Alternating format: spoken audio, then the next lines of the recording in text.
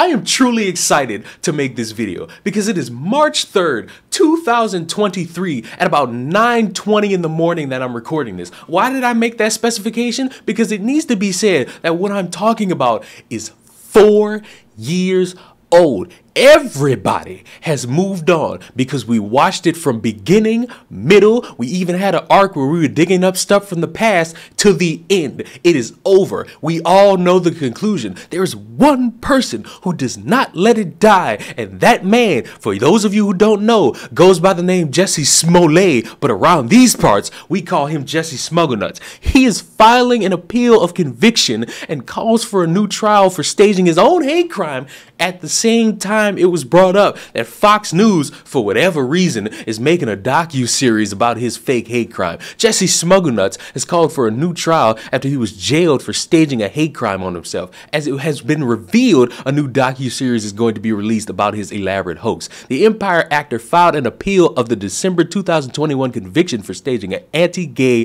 racist attack on himself and then lying to Chicago police about it. During the police probe, Chicago cops concluded that Smugglenuts had hired brothers, I'm not even going to attempt their names, to carry out the crime. He was sentenced to 150 days in jail last year, and he only lasted about 3. Brittany Griner, who went to jail in Russia for cannabis oil, lasted longer in jail, which proves she's more of a man than a gay dude. On Thursday, Smugglenuts' lawyers called for a new trial. In the 102-page appeal, they wrote, Mr. Smugglenuts' constitutional rights to due process and to a fair trial were denied by prosecutorial misconduct, including allegations that a defense witness was pressured to change his statement and shifting the burden during closing arguments. I would just like everybody to know, I live streamed the trial, the whole thing. It was long. It was the most views I ever got live ever on my channel, and I thank you all for that. Starting between 12 and with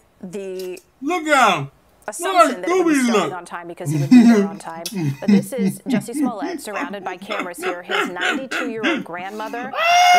We watched it in real time. This dude was being treated very courteously. All his evidence was being brought up, all his witnesses. He had all these letters from all these random people coming up, and people were taking the time to read that. And the whole time I'm wondering, what does any of this have to do with this dude faking a hate crime? I am not here for testimonies about, oh, all the things he did as a kid, all the things he did as a teenager, all his work in these gay groups. I'm interested in why he's in the courtroom for faking a hate crime. I've seen all the evidence to prove that he's guilty. I'm not really getting any evidence that he's innocent, and I've asked for that for 4 years. All the people that say I'm anti-black, all the people that say I'm homophobic, all the people that say I hate Smugglenuts. I've been waiting for you to present something to me that is not, he's gay, he's black, he's being discriminated against, he's marginalized. I want evidence, because guess what? From the jump, the story made no sense. And back then, I wanted to give him a little leeway because I thought the trauma of getting jumped was something that made his story not make any sense. But a guy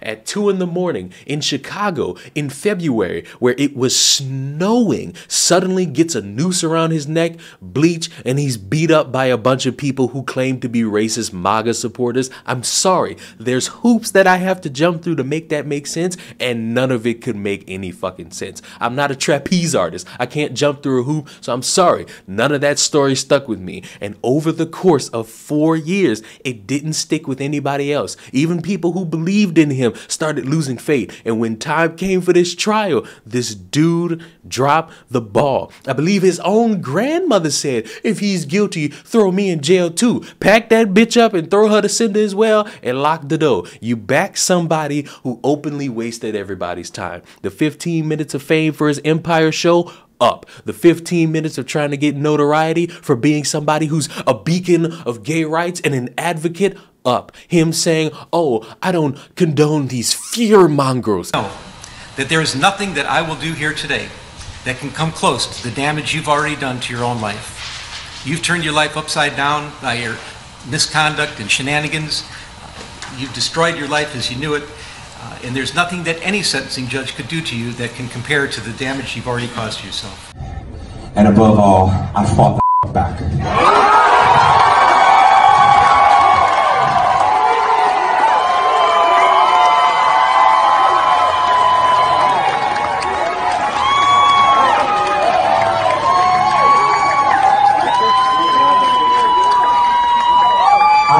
Tupac.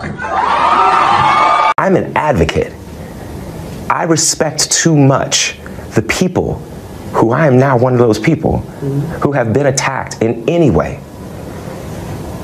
You do such a disservice when you lie about things like this. It feels like if I had said it was a Muslim or a Mexican or someone black, I feel like the doubters would have supported me a lot more. And that says a lot about the place that we are in our country right now. The fact that we have these fear mongers, these people that are trying to separate us, and it's just not okay. Again, Jussie Smollet just found guilty on 5 of the 6 felony disorderly conduct charges he faced in this trial that took about a week and a half here at the Layton Criminal Courthouse.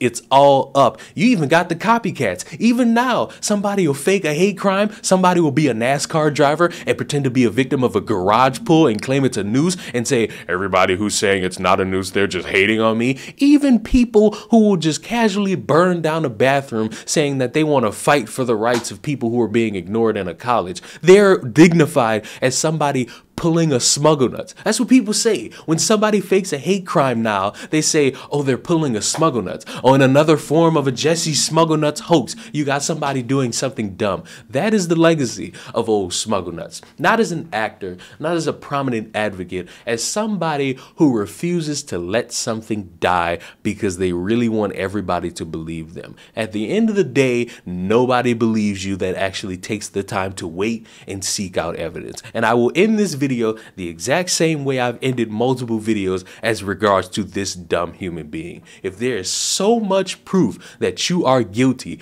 where is the proof of your innocence? And for anybody who believes he's still innocent after all this time, I'm actually wanting you to tell me what the proof is. Do not tell me he's black. Do not tell me he's gay. Do not tell me he's a victim. Tell me, show me evidence that this man actually got the shit beat out of him at 2 in the morning by random dudes who don't know anything and say, hey, you're that bum from Empire. And if you can't do that, shut the ever-loving fuck up. Subscribe to the channel. I will see y'all in the next one. Goodbye.